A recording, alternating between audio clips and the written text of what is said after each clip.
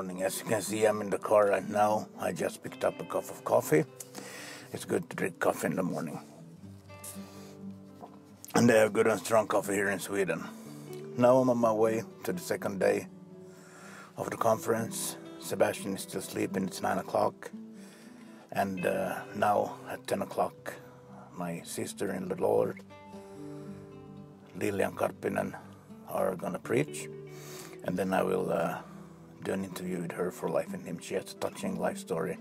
And she's an awesome older sister to me. So I have known her now since 2009, I believe. And it feels good to meet her again because it's some time since we met last time. But this will be another glorious day. Hej syster! Det var inte igår. Nej, vad härligt att se dig. Underbart! Välkommen till Sverige. Tack, tack. Du har blivit längre. Har jag? Eller Ja, jag har vuxit i anden, vet du. Eller så har jag blivit kortare. Jag tror det är du som har blivit kortare. Du växer som kosvansar, vet du. So now we're here with my sister Lili-Ann Karppinen. In America you probably said Karppinen. Karppinen. Oh yes. You're gonna preach this morning. Yes. And you're gonna preach about Jesus. You need to know Jesus, who he is. Yeah. Yes. It's very and important. the power from him. The power is very important. Yes. Because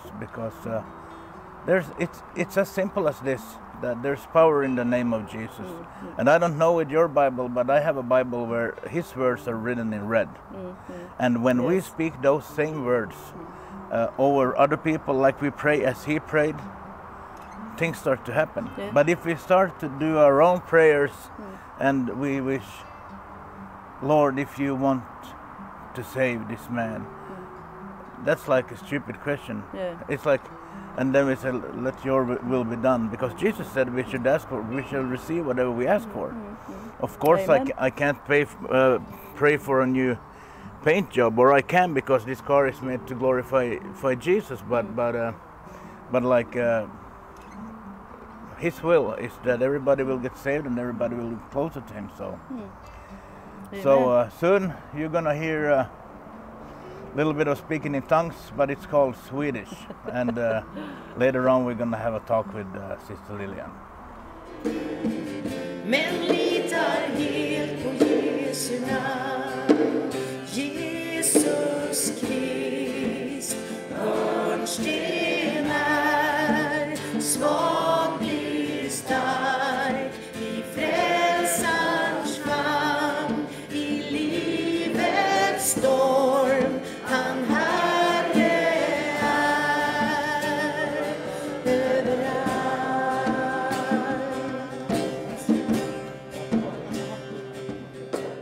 Men så hänger ni med mig vart liksom Herren vill komma i det här? Att när vi har det drivet i oss att jag vill lära känna Kristus och kraften ifrån hans uppståndelse, det är då det kommer att börja ske mirakler och under. Vet att vi behöver den helige ande i det arbetet som Herren har rustat oss och kallat oss för. Du kan inte utföra det på rätt sätt om du inte är fylld av den helige ande. Därför att vi går in i tuffa situationer, vi möter tuffa situationer. Vi möter människor som har fruktansvärda minnen, bakgrund ifrån sitt gamla liv. Som den helige ande vill komma med sin läkedom och som han vill använda dig och mig. Halleluja! Inte kan han använda mig. Det kan han visst. Därför att han har frälst dig. Han har kallat dig. Sen kanske det inte händer om man är nyfrälst, så händer det ju inte nästa dag kanske. Eller hur? Men vi får börja lära känna Kristus. Och kraften ifrån hans uppståndelse. Halleluja! Vet du, då blir vi som pansarvagnar i Sverige. Där vi liksom går brummande fram och ropar shabadabadu. So now we're here, me and Sister Lili-Ann, who preached a powerful message this morning. There were people, they were delivered from evil spirits and demons. Yes, they are real. So is Jesus. And You probably couldn't understand what she said if you're listening if you only speak English, but she's a woman of God and my big sister in the Lord. Yes. And so thankful to see you here again. And it was really a powerful message you gave. So Thank you. I wish you all the best on your journey. Keep preaching, keep your style. Thank you. Same to you, brother. And you're crazy. Do You know too. that? Yes, Yeah. I know I'm crazy. Yeah, it's good to be crazy. Yes, I'm crazy for Jesus. Yeah, crazy for Jesus. Amen. Amen. What a glorious day. And nice to see Sister Lili-Ann and everything. Now been at the hotel, took a nap, and now we're on our way to the evening service. I think it's going to be a great service, and I have a feeling Jesus will touch people really deep, and he's going to do miracles tonight as well. So here we go.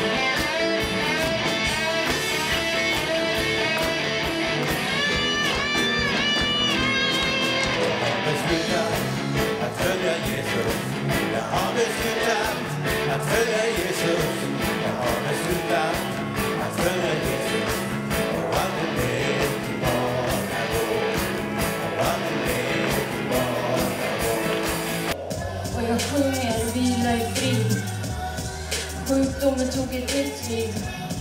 Och det är tårar som rinner på min kind. Och det hade lika gärna kunnat varit jag. Det här är bara en röst från en annan alkoholist och narkoman. Det lider du som lika levande tvålax 15 med Jesus. Ingen sagofigur, han lever. Jag är ett av hans sändebud.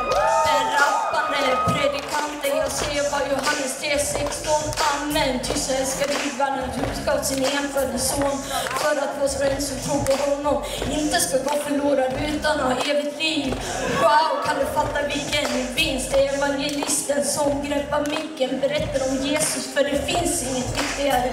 Lyssna, du är välkommen fram. Du kan få möta honom i kärlekens famn. Ja, men lyssna på kärleken som droppas när han släppade korset genom Dolorosa. Charlotte där i hiphop, han får en ride som är vald till besinnelse för människor. Charlotte, du kanske ser mig som en dåre, så att jag som inte minns bara värt att slå på sig.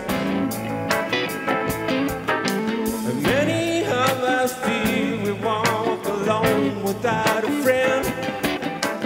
Never communicating with the one who lives within. Forgetting all about the one who never lets you down. You can talk to him anytime, it's always around. When you feel your life's too hard, just go have a talk with God.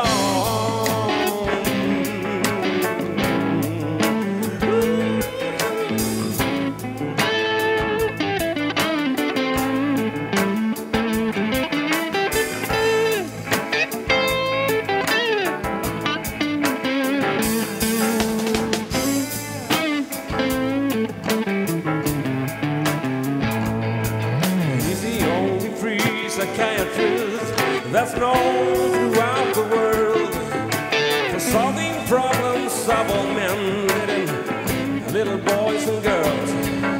When you feel your life's too hard, just go have a talk with God.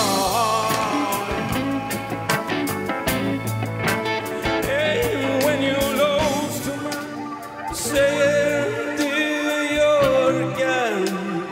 Live med Gud just nu. Plötsligt är du borta. Jag är trött på min intervju. Maria Magdalena, jag dömer inte dig. Den som en gång snubblade, man ska aldrig ropa hej.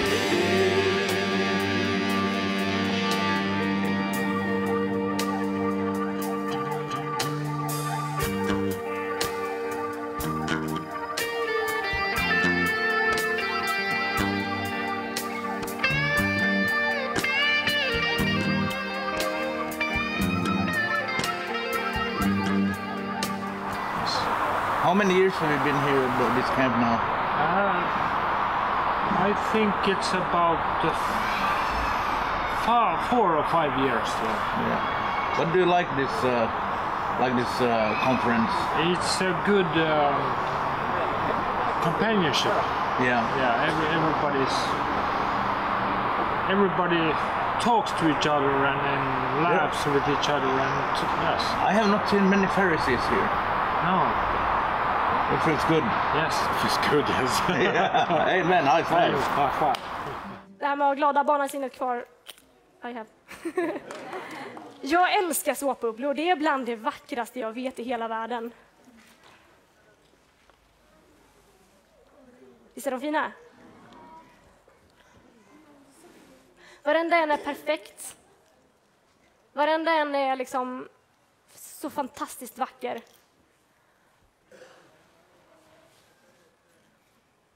Men jag tror att alla vet vad som händer om man tar i en bubbla. Den spricker. Och det är så lätt att någon kanske har varit framme och sagt något jobbigt. Sådär som att det bara stinger till. Det är svårt att förlåta det. Kanske någon som har gjort någonting riktigt, riktigt dumt. Kanske var länge sedan det här hände. Men någonting gick sönder i dig och det var svårt att släppa det.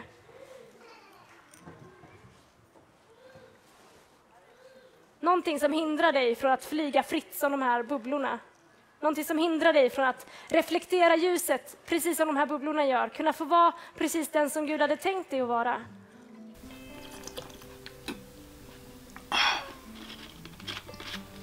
Well, it's hot in there with 500-600 people, and we have played, and people have shared their testimonies, and now there's a young girl preaching, and we're in the green room because it's cooler here.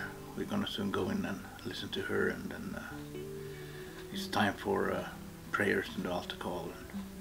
And usually the evenings end in a very powerful way. People come and receive prayers, but we don't film people when they receive prayers because we want to protect their identity. So that's why you might not be able to see everything that happens. But God has done so many amazing and wonderful and powerful things already during these 2 days. So it's just, yeah, it's wonderful and powerful.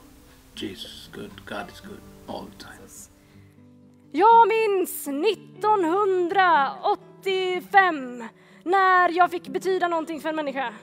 När jag kände mig så där passionerad då. Och sen så lever man på det där gamla. Och sen har elden egentligen slocknat. Då någonstans måste vi klä av oss stoltheten. Allt det här som är så här, jag kan i mig själv, jag är duktig, jag är så kristen och så fin, jag har läst Bibeln 10 gånger, jag kan massa bibelcitat utan till, jag säger halleluja på alla rätta ställen. Inte det. När vi klär bort det, när vi förstår att jag kan inte själv. Jag behöver dig, Jesus. Jag vill längta som ett nyfött barn efter den andliga mjölken. Där ligger nyckeln. Där är förvandlingen. Där kan vi få den här elden igen. Den kravlösa. Jesus älskar dig som du är, inte på grund av vad du gör. Inte på grund av vad du har. Han älskar dig på grund av den du är. Och i det här så kan han använda dig. Han kan bränna bort allt det gamla. Allt det dåliga kan han liksom kasta bort.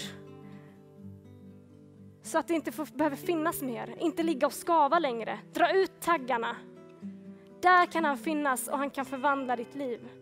När vi tar emot honom, när han får bo här inne. I våra hjärtan, ärligt. Inte framkrystat, utan av en sann längtan. Där kan han förvandla liv.